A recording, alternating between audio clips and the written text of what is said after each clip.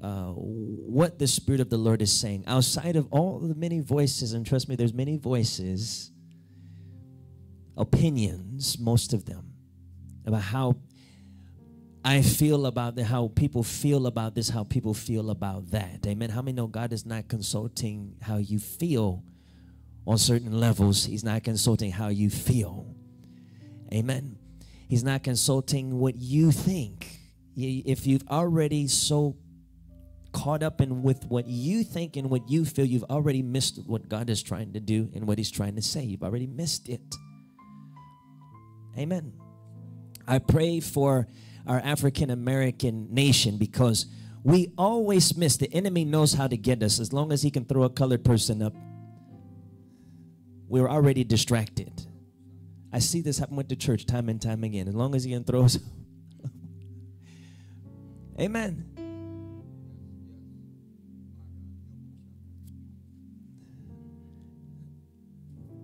Amen. As long as he can distract us, as long as he throws it. And we get, and notice that it's pride. It's pride that gets us, the African-American church. Amen. Now, don't get me wrong. There is a grace that has established a voice in the culture, in America, in the Western, in the African-American church, so to speak, where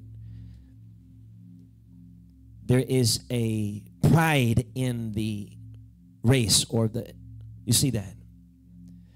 But I mean, that's not from God.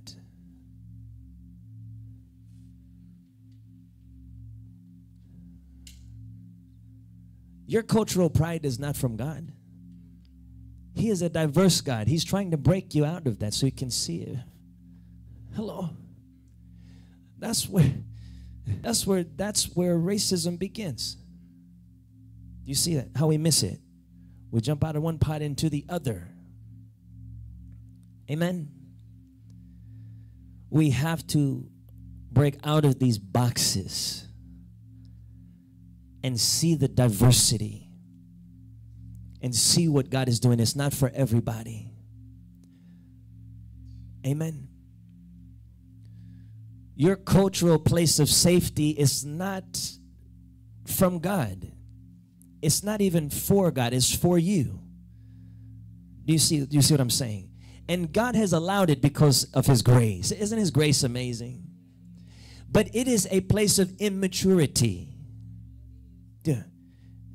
In this day, in this age, I declare to you, a segregated church is an immature place.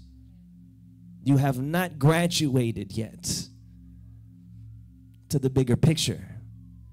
Amen. There's a time for that, and there was a time for it, and it's by His grace. But we're living in a day and age where we need to have a bigger view of what the Lord is doing. Amen.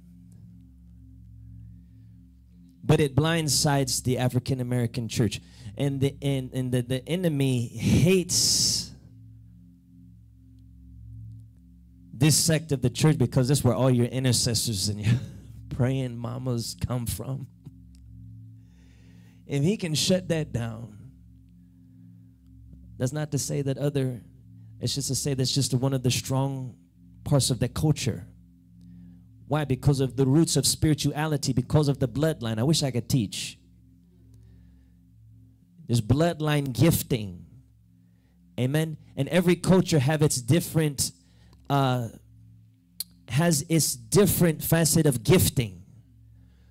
But the African American culture has a very strong spiritual bloodline because of the motherland, because of what took place there in the origins of human history.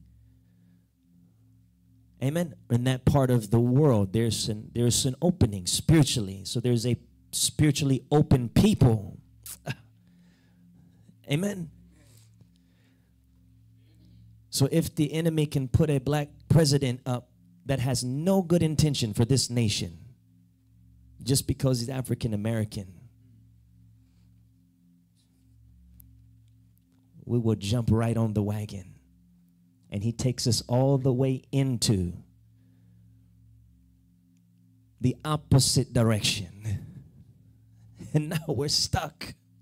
Come on, church, wake up. Now the same thing is happening again. I wish somebody could hear me. It's nothing against people or culture. It's just spirit. It's just what is the Spirit of the Lord doing? What is he saying? Amen.